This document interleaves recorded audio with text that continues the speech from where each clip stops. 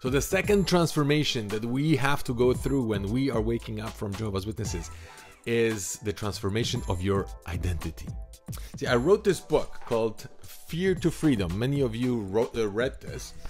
And this is how I titled my chapter. It's a book with many authors. But my story starts like this. What's better out there? That's the title of my chapter. How loss of identity became the biggest gain of freedom. The first quote is, "The strongest force in human psychology is to stay consistent with how we define ourselves." I'll repeat this because it's actually extremely important. The strongest force in human psychology is to stay consistent with how we define ourselves.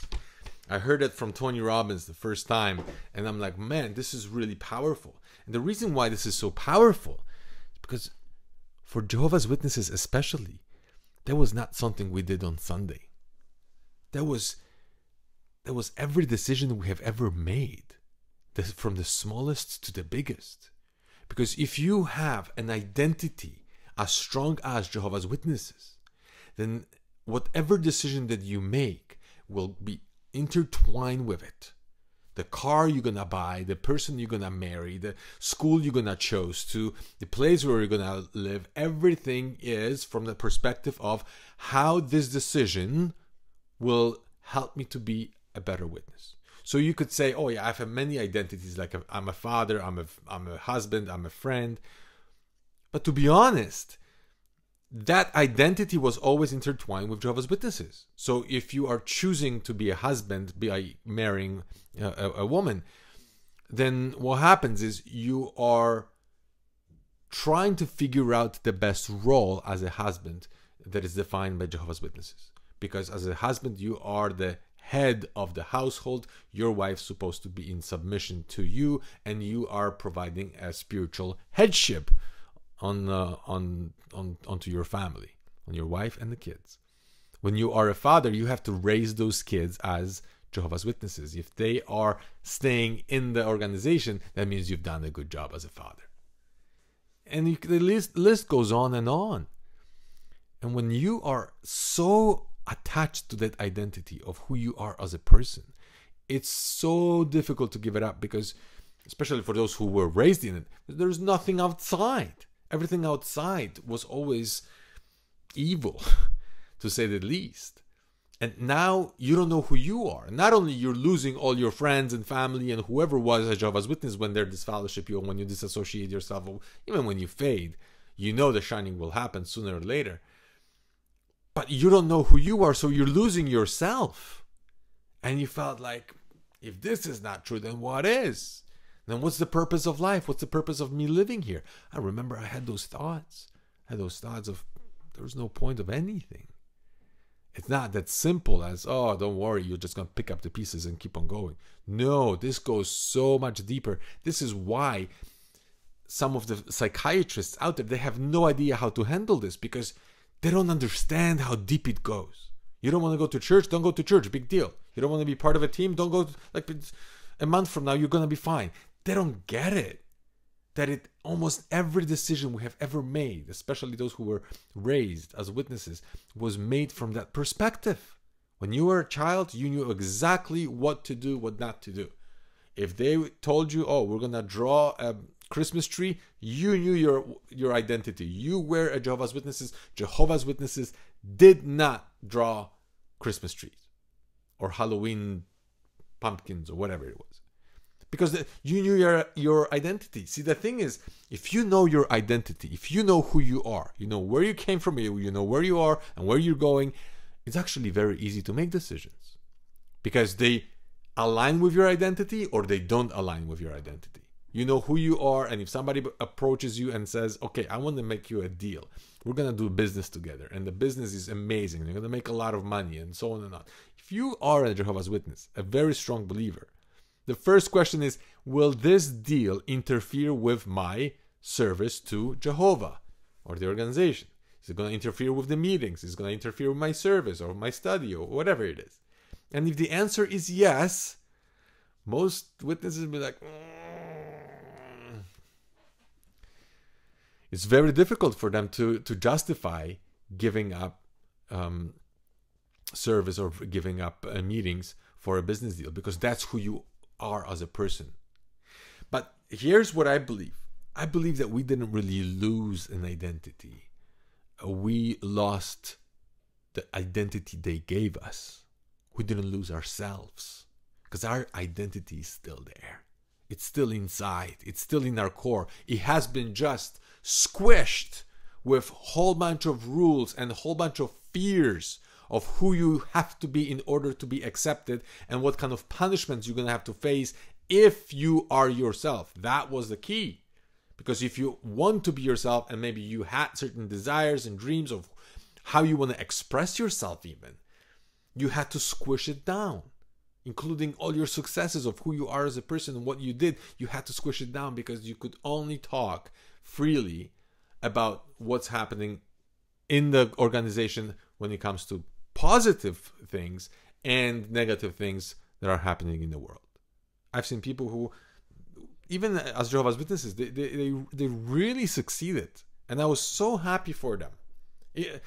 In my own family, I heard that my brother-in-law got a promotion, and I'm like, I'm so happy for him. I went to congratulate him, and I'm congratulating him in front of everybody, and he's like, no, shh. I don't want people to know. I'm like, why not? It's a happy occasion, right? Like, we should celebrate. I know you've been waiting for it for a while, and your dream came true. Like, what's wrong with it? Like, no, we got it. Because it looks materialistic when you're happy that you got a promotion at work. I'm like, come on, seriously? It's not like you're giving up meetings or something for it. You should celebrate for this. So it is challenging if you attach everything to this one aspect of your life and religion, and everything that you chose. Now you're going back in your mind and you're thinking, oh my gosh, if this is not right, if this is not true, how many decisions that I had in the past I would have made totally different. Maybe you wouldn't even marry the person that you're with right now, because you were attracted to them based on their spirituality or their status in the congregation. And as a young person, you're like, the marriage basically was a license for sex. And very quickly you realize you're two different people and you have nothing in common except the religion. And now you're stuck. And I've heard that over and over again. This is not something new. I'm very lucky to be with my wife because we have a lot more in common than just the religion. And we're very happy together. But I've seen countless couples who are complaining about that very quickly they realized, oh man, we've made a big mistake. There's no way out of this now. At least the consequences of getting out of the relationship are extremely painful. Because we wanted to stay consistent with who we are as people, as Jehovah's Witnesses. All the decisions were made like that. So in one way, having this clear-cut vision of who you are and where you're going, where you've been, and having all the answers provided quite a bit of comfort. Quite a bit of, you know what, I know who I am. I know what I do. I know what I don't do. I know what I stand for. They give us certainty. And that certainty felt good. We need certainty in our life, especially about ourselves. When we know who we are, it gives us strength. Because we know what we're going to accept in our life and what we're going to say, no, I'm not going to accept this. This is unacceptable in my life. It gives us a very clear cut, a path in life that decisions are easy to make. Unfortunately, when you wake up from this, you realize majority of these decisions were not yours. Somebody else made them for you. And now you get to choose your identity. You get to choose who you want to be. You get to choose your values, your beliefs, and what you want to do in life and the rules you're going to follow.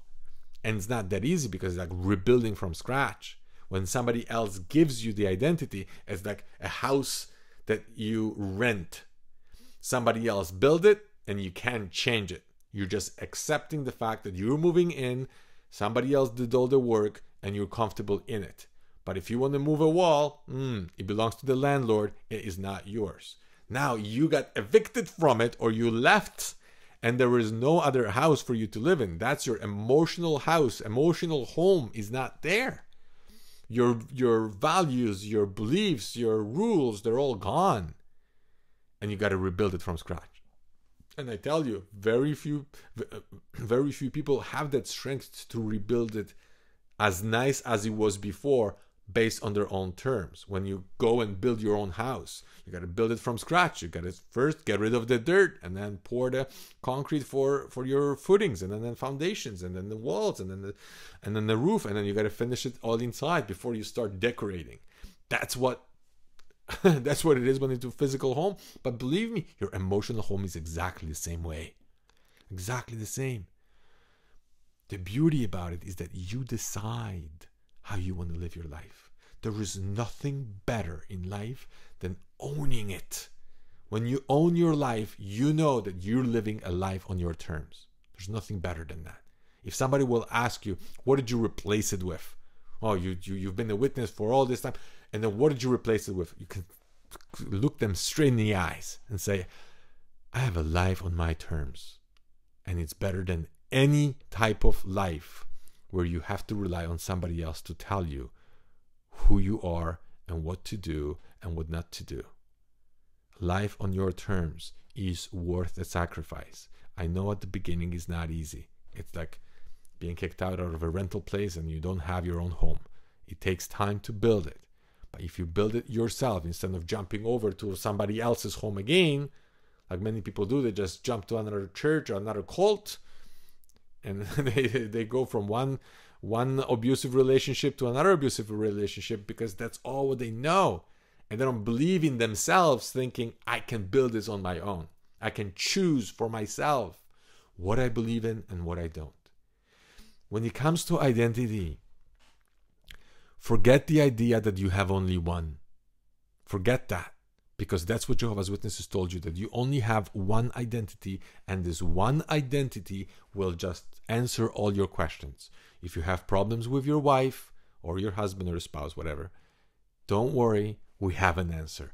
Every Jehovah's Witness resolves their issues with more prayer, more Bible study, more meeting attendance, more personal study, and more reading of their books.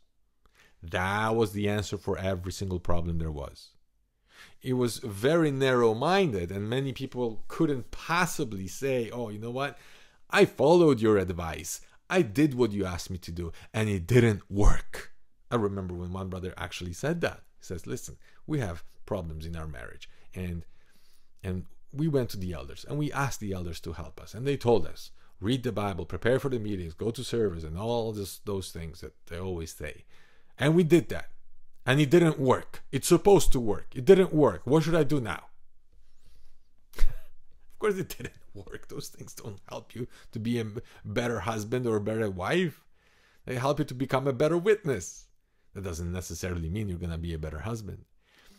But they gave us this one answer for everything. Be a better witness and everything else will be fine. Right?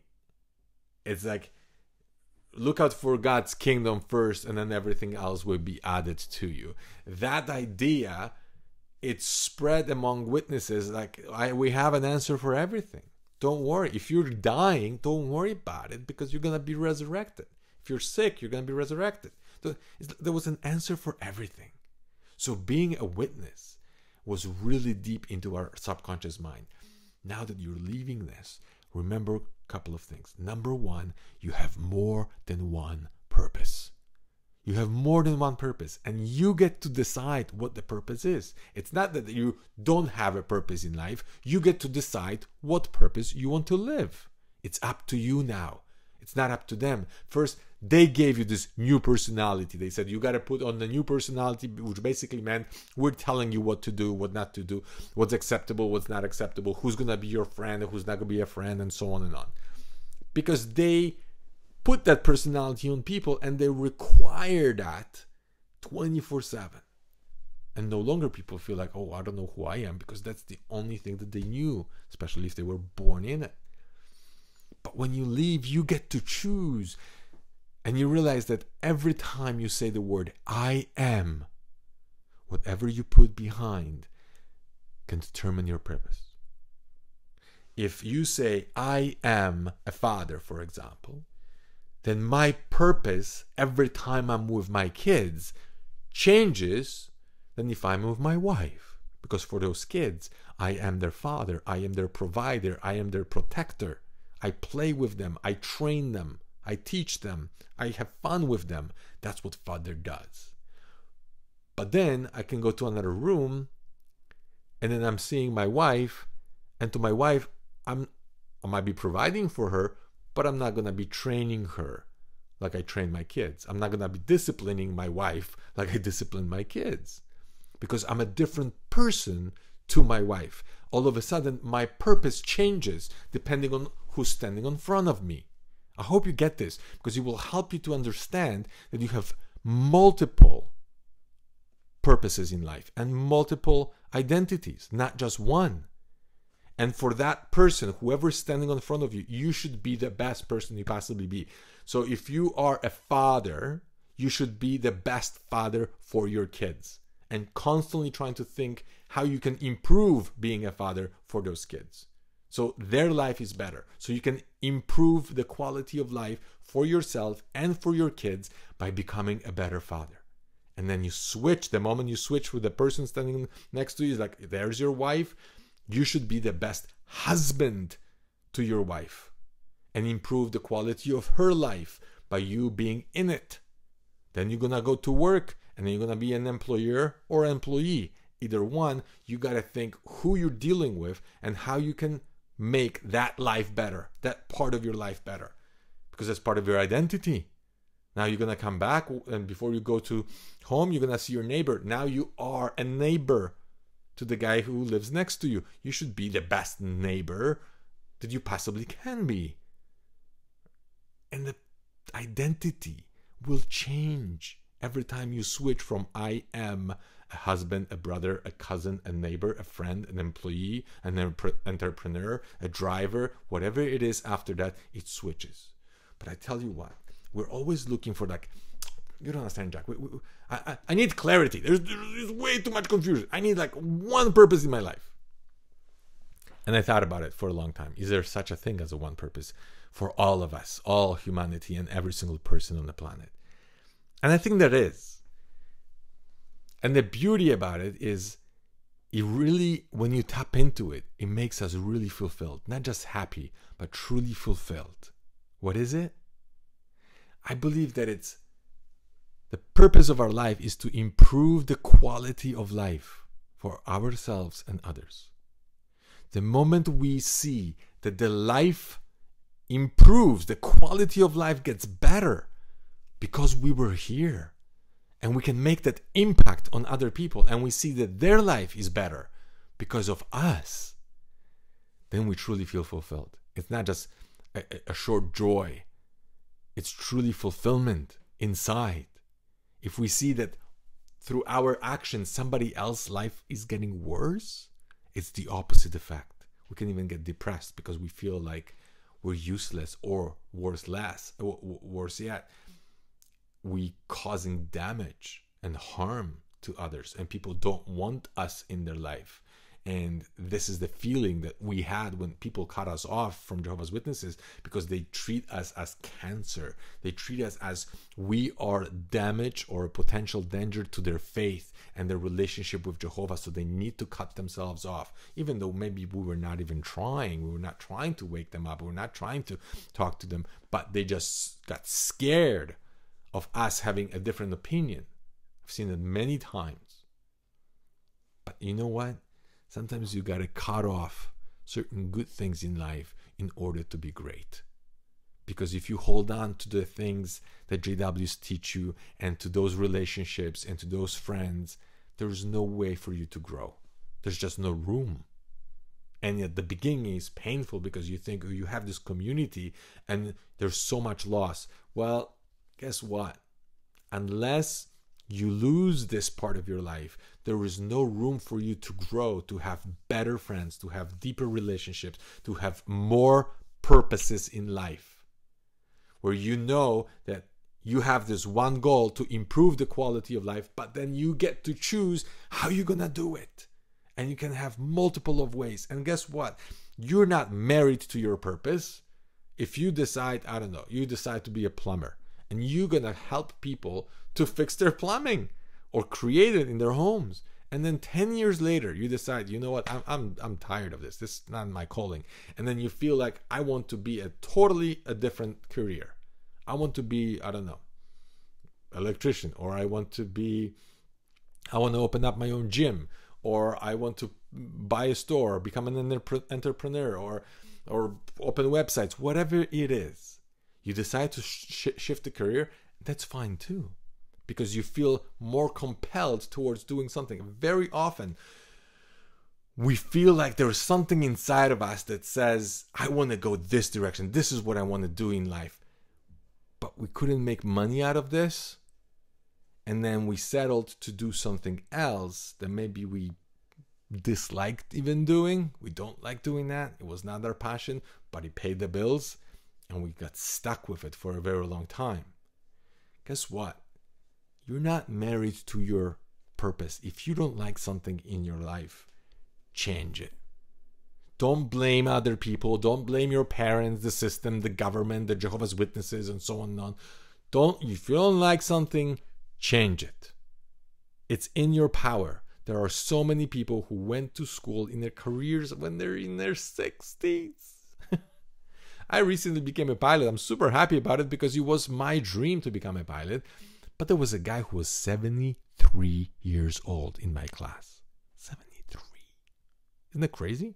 73-year-old guy. And he's like, nah, I waited, couldn't afford it before, now I'm doing it in my retirement, 73 years old.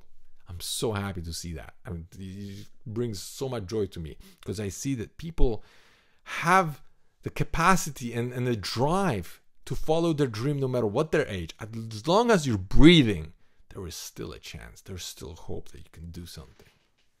Remember that. There is more than one purpose in your life. You can improve the quality of life for yourself and for other people, and you get to choose how you're going to do this. And fulfillment will find you.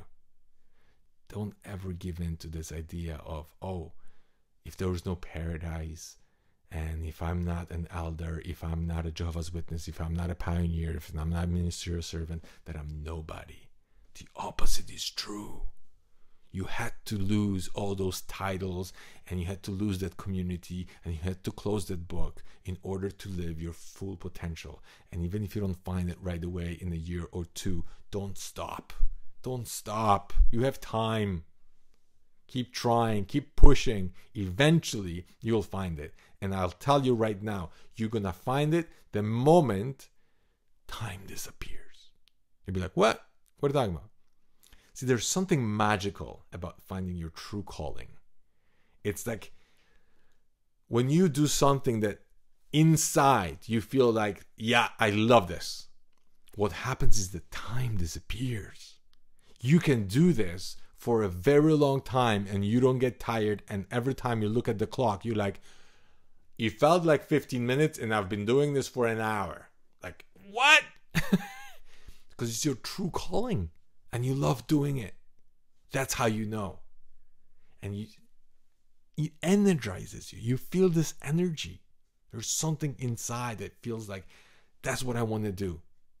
It's incredible. That's one of the things that will show you. And if you're doing a certain activity and the clock seems like it's going backwards, you're like, there's no way. I felt like an hour, but we only worked for this like 15 minutes. That's not your calling. That's a signal from your nervous system saying, look for something else. Somebody else will enjoy this. You should look for something else. If you're dragging your feet to work, if you hate what you're doing, if you don't like your life, change it. There is something else that you are good at, that you can give a gift to this world by listening to your calling. Even if you do it part-time, even if you do it after work, even if you do it on the weekends. But don't squish it down, because that's what Jehovah's Witnesses were always telling you.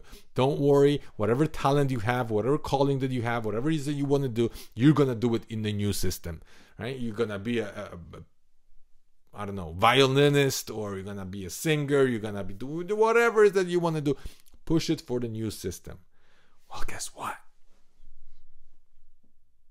The time is the only thing that you have that you will never get it back.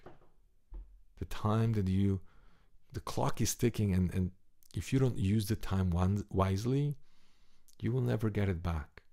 We have a moment when we're born. We have a moment when we're going to die. Between this point and this point, there is a dash. Some of it is already gone. But you have whatever time left. Use it wisely. You will never get it back. And I'm telling you, if you use the time to improve the quality of life for yourself and others, when you see that other people's life is better because you were here, your life will be fulfilled. Thanks for watching. I'll see you in the next one.